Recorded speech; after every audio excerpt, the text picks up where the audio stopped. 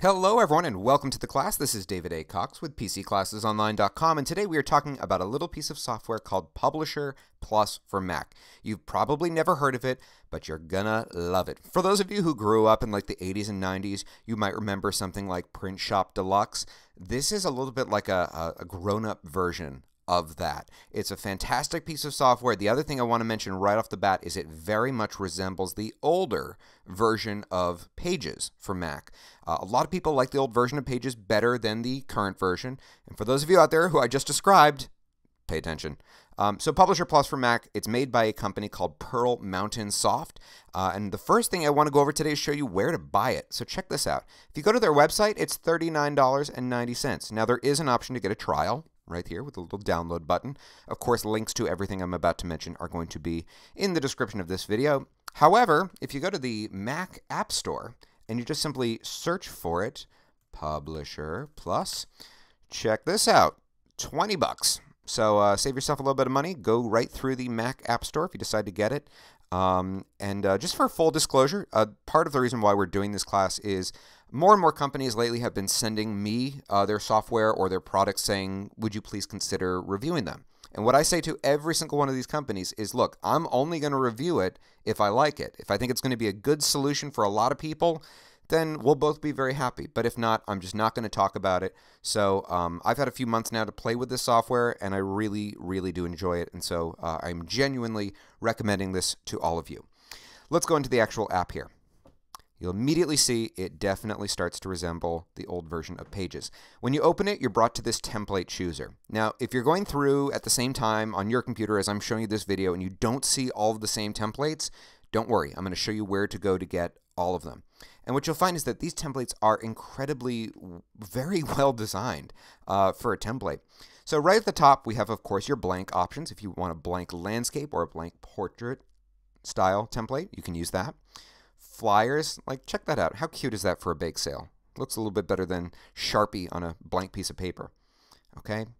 And the way that all of these templates, of course, work, it's what makes them a template, is all of this text, all of these images, it can all be swapped out. So it's very, very simple. And of course, I'm going to show you how to do that today. See a few more options of flyers here. Then we get into brochures, and you'll notice something a little bit different here. In some of these, you'll see we have this little arrow icon. And what that means is that for that particular template, it's a multi-page template. So for example, for this one for Discover Australia, flip it over, you can see it's obviously a trifold. It's going to have an inside and outside. Very, very cool. Okay, biking lesson brochure. Okay, you could swap that with really anything. Have a bunch more here. Scroll down a little bit further. I'm going to scroll a little bit slowly so you can kind of get an idea for them. Newsletters. For those of you who are in some sort of an organization, whether it's your local Mac Users Club, which, by the way, I love making guest appearances at, or if it's something like a church group, something like that, these are fantastic. And a lot of these actually, in particular with the newsletters, usually the last page, it has space for you to put a name and address so that you could theoretically fold this, staple it, and mail it. The one thing I have not seen an option so you can do a mail merge. That's the one downside. Okay, so just be aware of that. Whole bunch of different newsletters here, and there's more in a moment. Catalogs, okay, perfect for small business owners. Scrolling down a little further, we have posters for your holiday barbecue or whatever it may be. Scroll a little bit further. Magazines, perfect for whether you want to make it look like you just appeared on the cover of Fitness magazine, for kicking your butt over the winter, or whatever it may be. Menus. I don't know if I would use this if I'm a restaurant that's, currently up and running and been up and running for a while, but certainly for a lot of restaurants that are just opening up and fighting all of the costs of getting up and running, this might be a really, really good solution. Who knows? If you do enough work, it may work for a permanent option. One thing I want to mention, by the way, right now is that, when we're talking about printing, one of the things I always encourage people is to get these things professionally printed. Don't do it on your home printer, folks, okay? It's going to look, if it's especially for business, you want it to look really good. I'll give you a few different companies that I've found to be really, really good in the description of this video. The one thing you want to be aware of is that those printing companies can dramatically change in prices. So you can, go from the cheap side like Vistaprint to Moo.com, which makes possibly the best cardstock I've ever seen in my life. Cards and invites, okay? Not a ton of options here, but, some, and there's more that you'll be able to get in just a moment. Letters, for that I'd probably just use Word or Pages. Envelopes.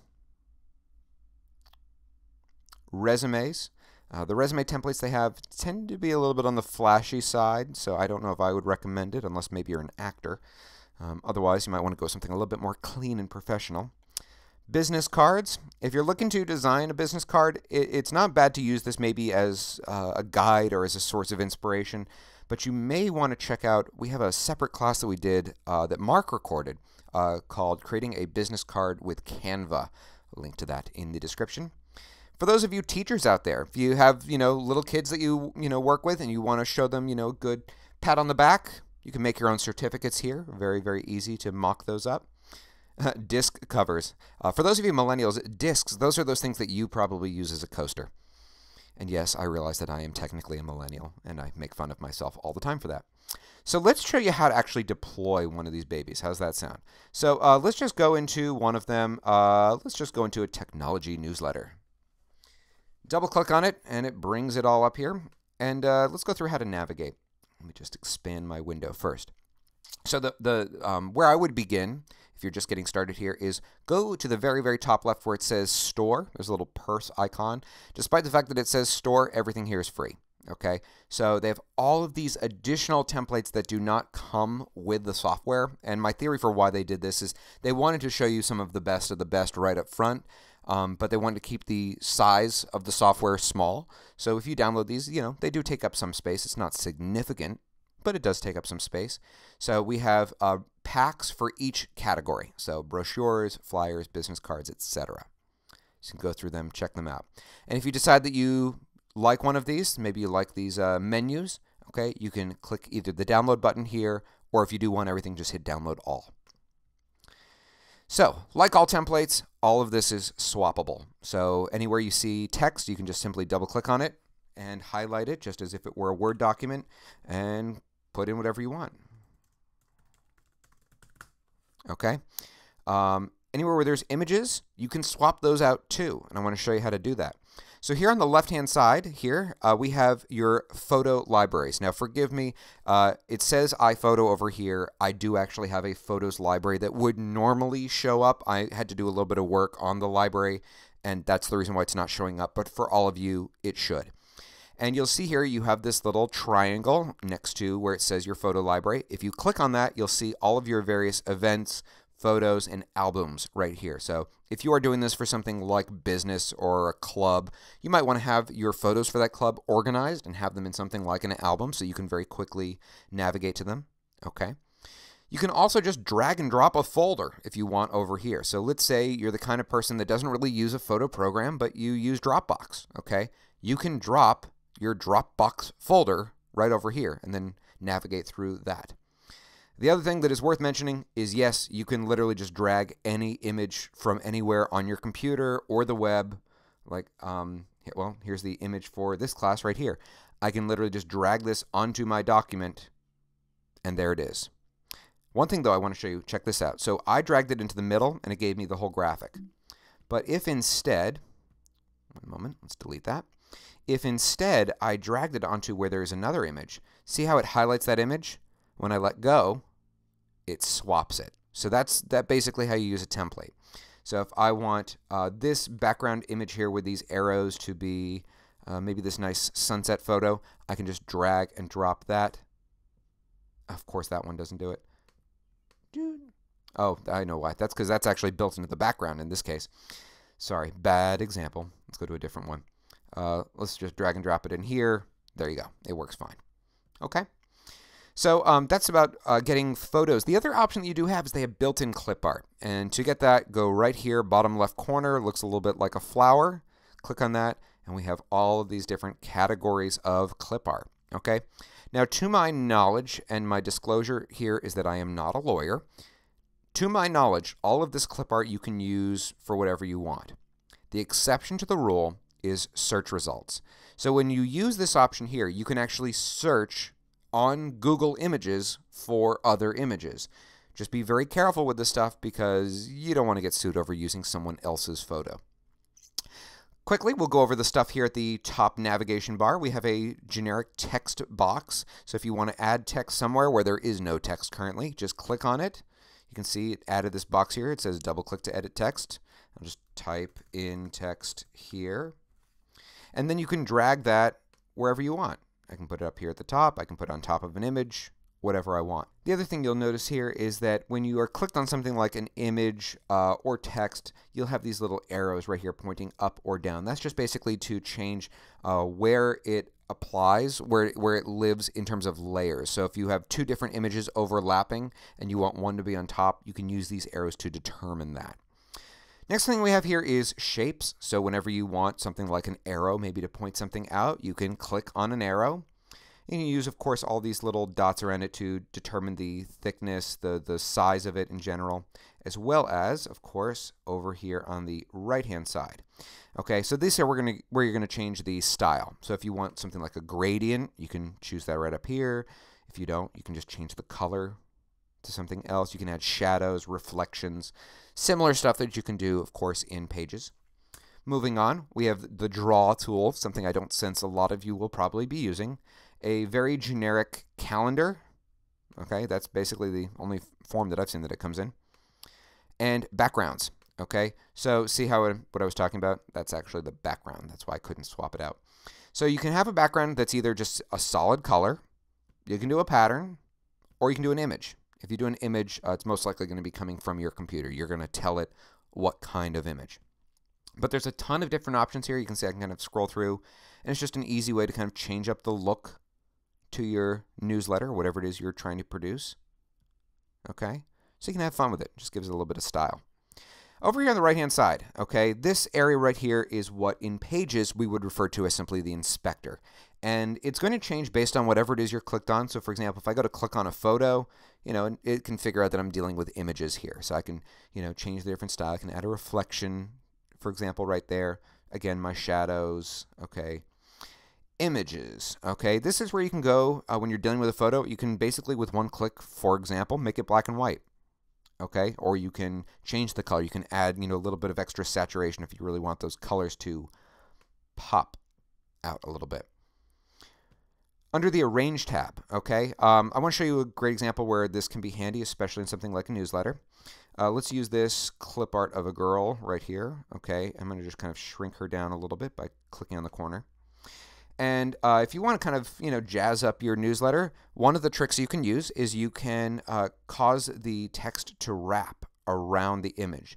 And the way you do this is you're going to click on your image, go over here to Arrange, and click this box right here and check it out. See how the text just kind of molds its way around her?